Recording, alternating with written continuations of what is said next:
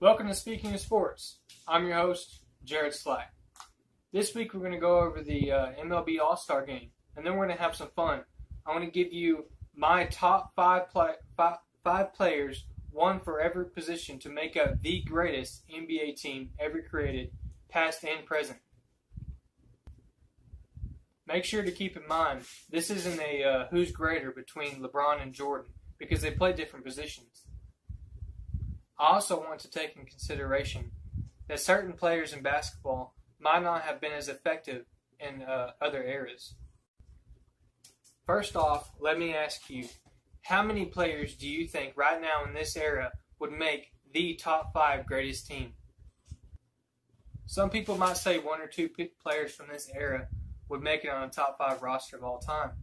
The best 2 players in the league right now are LeBron James and Kevin Durant. But they play the same position, so they can't be on this same team.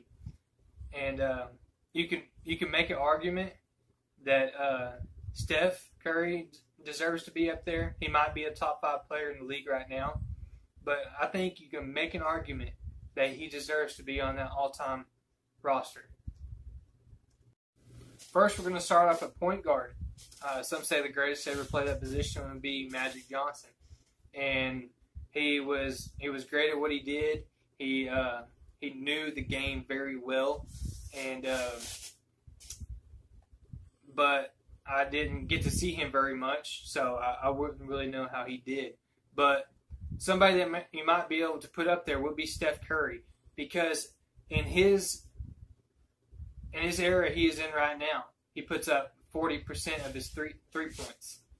Who do you know back then could do that? So, if you were to put Magic in Steph's position and Steph in Magic's position, who do you think would be better and more effective in that era? And I think you could make a good argument that Steph would be better. So, I think that Steph would be my point guard for a top 5 roster. Going to shooting guard, obviously it's Michael Jordan, but in second place is Kobe Bryant. He's always going to get the short end of the stick. He was a great player, hard worker, but he's always going to be behind MJ, and there's no question about that one. Then you got small forward. You got a few very great people that's played this position. You got LeBron James, who is my favorite player, and he is up there at my number 1 pick. And then you got Larry Bird, who is also a great player. He changed the game in his era. He was just an overall great player. You also got Kevin Durant, who right now in this era he would be second place in my book. But I say LeBron first, and then you got Larry Bird and Kevin Durant right there tied for second. Then you got power forward. You got a lot of people as their number 1. They have Tim Duncan. You also got Dirk, and then you got Charles Barkley and Kevin Garnett. They're all really great players, and it's hard to pick a number 1 for those because every single one has their own special thing to do. But my favorite, and I think my top power forward would be Dirk Nowitzki. He deserves everything he got. He was a great player. He worked his butt off to get what he got, and I think my power forward is going to be Dirk. At center, you got the all-time leading scorer, Hakeem Abdul-Jabbar. You got Wilt Chamberlain, you got Bill Russell, and you got Shaquille O'Neal. Now, how do you pick between those 4? I mean, it's nearly impossible.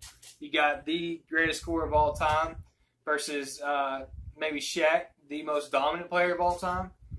I've heard a lot of people say if you were to play one game and have that person in their prime, they would pick Shaq because he could control a game more than anyone.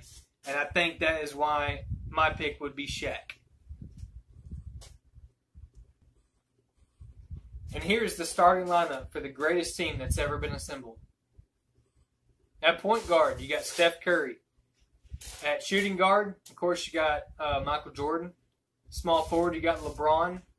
Power forward, you got Dirk. And center, you got Shaq. This is my starting lineup for the greatest team that's ever been invented. If you think you can do better, please drop a comment below and give me your opinion. Now we're on to baseball. The MLB All-Star Game was held on Tuesday night. The American League won it for the 7th straight year. Texas Rangers' own Joey Gallo hits a home run that ended up being the winning run.